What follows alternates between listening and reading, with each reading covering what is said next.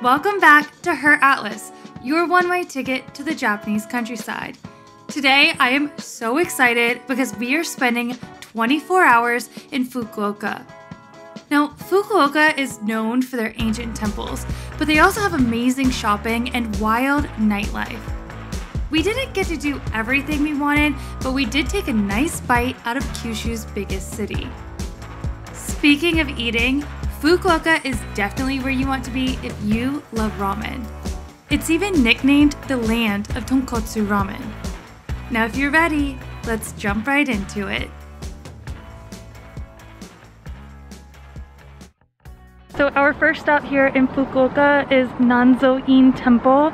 We're actually here to see the laying down, or what do they call it? The reclining?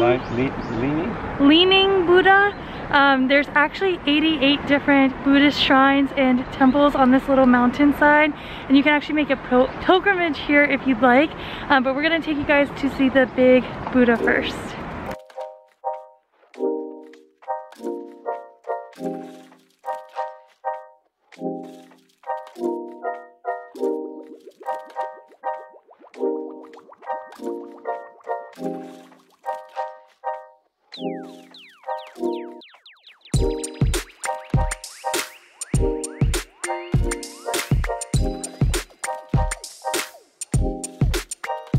Right behind me is the giant Buddha that is laying down.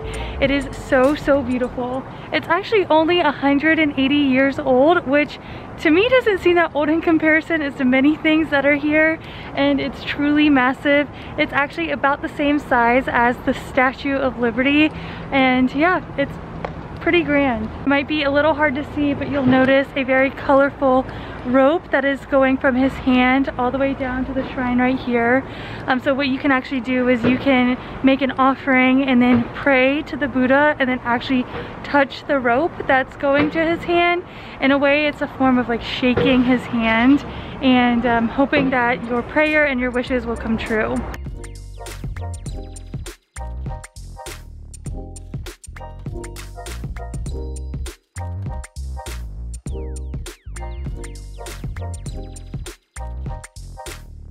Don't forget to collect your Goshuin and your Goshuin Cho, which is a book of seals, to commemorate your pilgrimage.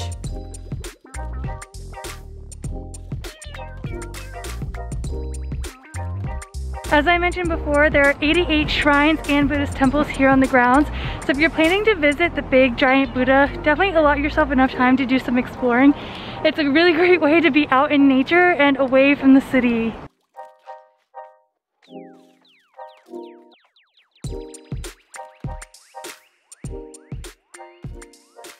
We just finished exploring the grounds. We were there for about an hour and a half. I think you could easily spend more time there or less depending on how many photos you take like we do. And a good portion of it you can't take photos or videos of because they're like sacred grounds. But we're headed downtown to go try to check into our hotel. It's about a 20-minute drive. Fukuoka is a huge city, so it can be really overwhelming trying to pick what area you want to stay in. And if I could recommend something just based off of the 24 hours that we spent there, I would recommend the HAKATA Ward. So that's kind of the neighborhood area we were in. And the hotel we stayed at is called The Lively. This is not sponsored or anything like that. We paid for it ourselves. It was really nice and everything was walkable. The bathroom gave us airplane bathroom vibes, but overall it was a really nice stay. And it was only $65 for the night. Our hotel was about a 12-minute walk to Canal City, which is perfect because that's where I'm taking you guys next.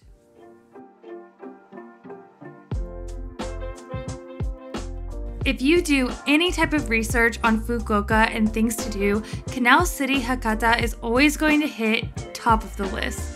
This is a large shopping and entertainment complex. It's called the city within the city. It has numerous attractions including shops, cafes, restaurants, a theater, game center, cinemas, 2 hotels, and a canal, which runs through the complex. They even have a pretty well-produced water show.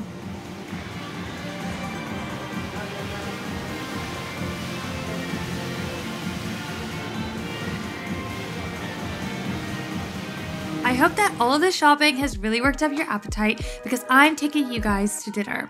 We're headed to the 5th floor of Canal City to Ramen Stadium. Ramen Stadium is famous in Fukuoka because it features 8 different ramen stalls. That way you could try ramen from all over Japan. You can eat your way up to Sapporo if you wanted to. Fukuoka's nickname is Land of Tonkotsu Ramen, so if you're in Fukuoka, you might as well try to focus on HAKATA style or Kurume style. It is said that Tonkotsu Ramen broth actually originated here in Fukuoka Prefecture. If you don't know what Tonkotsu Ramen is, it is pork bone broth that has been simmering for quite a long time. The flavor is kind of hard to describe, but is very forward in a bone marrow flavor. We thought that it was really good, nice and light on the flavor, and they do like to focus on thinner noodles. We just finished up at Canal City, and now we're just walking over to Yatai Street. It's where they have all these little, how would you describe them? They used to be like food street carts, but now they're like stationary places you can eat. So they only serve a few people at a time. So we're kind of full. Not sure if we're gonna actually get any food, but we're gonna go check it out and look at it because it's supposed to be really unique to this area. And it's literally right across the street. So that is Canal City, and then you just cross one of the bridges and you just walk to right here. These open-air food stands are called Yatai, and they are a very unique and famous symbol of Fukuoka's food scene. They are standalone restaurants where you can get grilled chicken skewers, hot pot, ramen, and alcohol with friends. We decided to not eat at one of them because we still have a lot of anxiety about crowded places, but let's move on to the next day.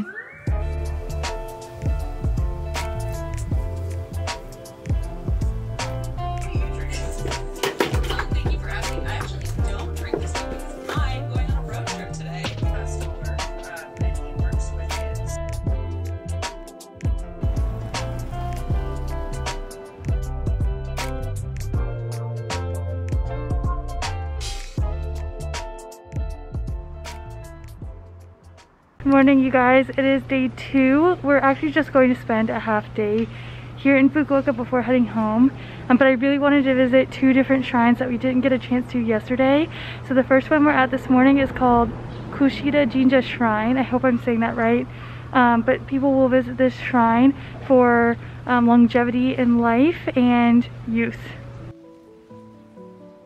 Kushida Shrine's history dates back to as early as 757. It was established here because Hakata was a flourishing port city at the time, welcoming relationships between mainland China and Korea. And to this day, Fukuoka remains a very big port city on the northern shore of Kyushu. Wow, I have never seen one of these before in person. This is a large stationary festival float, and the proper name is a Kazari Yamakasa. Now this is used at a very famous summer festival here in Hakata called Hakata Yamakasa. This specific Kazari Yamakasa is decorated with images of samurai warriors related to the area and scenes from Japanese fairy tales and anime.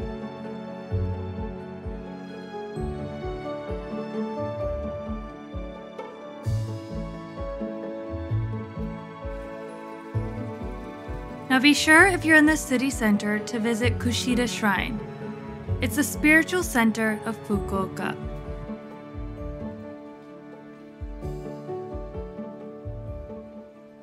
We finished up at that shrine and it is so beautiful, and now it's just a 9-minute walk to Tochoji Temple, which is a Buddhist temple. There's a really big beautiful pagoda there, which we're going to see. And what's been really nice is that our hotel location has been really wonderful, that we've been able to walk everywhere.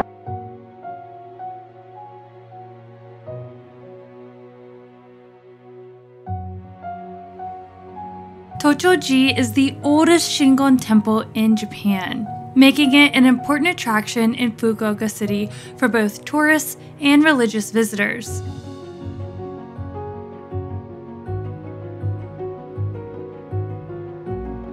The big red 5-story pagoda Gojunoto was actually built in 2011 to commemorate the 1200th anniversary of the temple. Inside the pagoda are stored some beautiful paintings which sadly aren't on display for the public. On the grounds here, there's actually a really big Great Buddha. We can't take pictures or anything inside, and underneath it there is a Hells to Heaven like art installation that you can walk through underneath it. So if you do come visit, make sure you go and do that. Seeing as Fukuoka is the land of ramen, we cannot leave the city without heading to Ichiran. Ichiran is one of Fukuoka's most authentic Hakata style ramen shops, and it's really easy to navigate, but don't expect to have a very social experience here. This is an authentic ramen dining experience. You're going to order via vending machine, and then you'll be able to customize your ramen at your seat. You're not really going to interact with any of the employees, and it's a very isolating experience, but it's really about getting in and out with a delicious hot meal.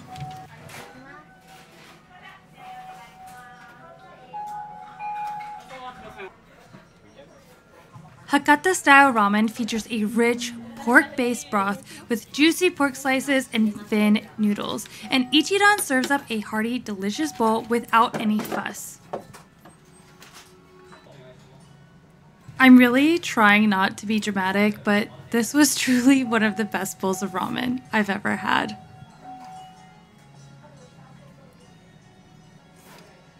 Before you leave Fukuoka, make sure you try Ichiran.